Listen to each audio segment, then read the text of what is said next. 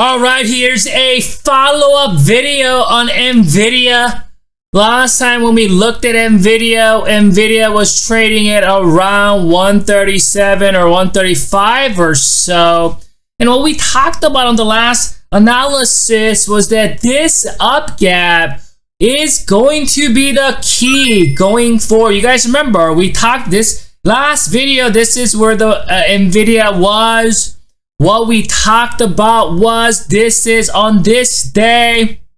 This is where the NVDA closed. Next day, as you can see, we gapped up, right? And we talked about this unusually long high wave doji candle there. Moved sideways, came back down right onto this gap area. And what the bulls needed to do to protect this up gap, then they will find a way back to the upside. What bears needed to do, again, this is recapping what I was talking about on the last video. Either they need to fill this up gap or they need to gap it lower, turning this into a island top down gap, right? But what happened was next day, again, this is where we close. Next day we gapped up, we pulled back, we moved sideways entire day here. But what happened that was crucial on this day was, do you see that the partial of that up gap here? I'm gonna make it easier for you to see again, to see that? You can see this is where we close on this day. This is where we open. You see that lower wick here telling us that bears trying to fill this up gap, but they failed to fill the entirety of that up gap. So it left about 25% of that up gap from that morning. You see that right here, hammer candle right there, again, that long lower wick. And then we made a little bit of move, pretty much sideways. And that's Friday, because I analyzed this on Thursday evening. So that's Friday's action. And today we come to the market. NVDA opens pretty much slightly higher, pretty much open flat.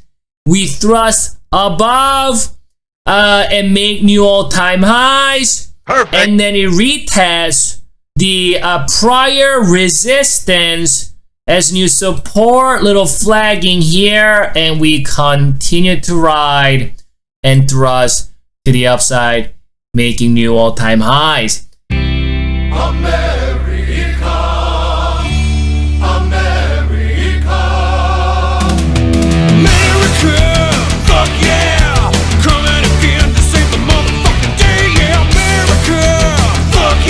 NVDA is at new all-time highs. Everybody is speculating that there's no way NVDA can keep going higher like this. It's in a bubble, and this bubble is gonna pop and it's gonna burst, and we're gonna go down 90, 95%, 99% to the downside. I bet there's so many people trying to change their lives, YOLOing with put options.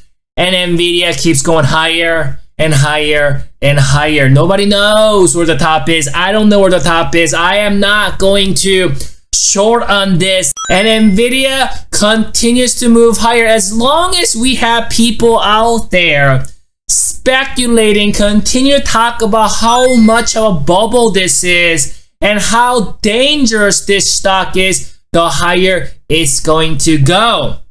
Look at that oscillator here on this 65-minute chart on NVDA. If I zoom out a little bit, as you can see, we got the rising support. We held, got back up, we pulled back a little bit, and that's last Thursday and Friday right here. We just crossed up today. Perfect. And you can see it looks like we still got room to move before it hits the extreme overbought zone. That means we might have at least another up day. Energy left for the buyers to continue push higher. If you're wondering where the next resistance might be, well, we are in now uncharted territory. We're at new all-time highs, so we can't find any resistances. But what we could do, I can throw a little bit of fib here, as you can see. And we got a couple levels here. Here, we are at new all-time highs now.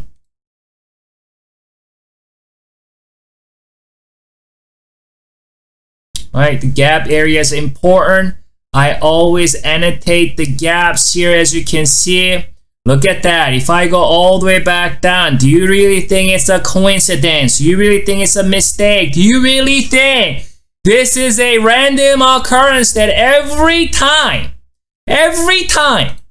when the gap was unfilled, it favored the buyers? Gap was unfilled. Favor the buyers.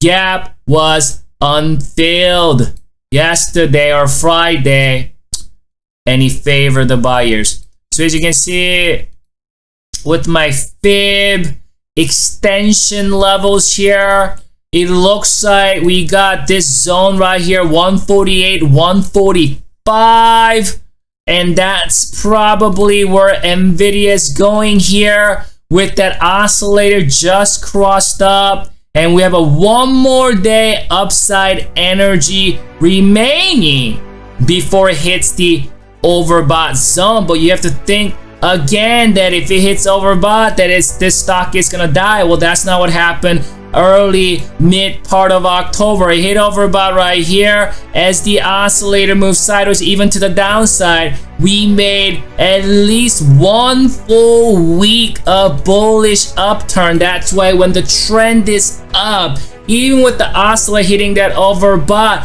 that momentum can carry it even further.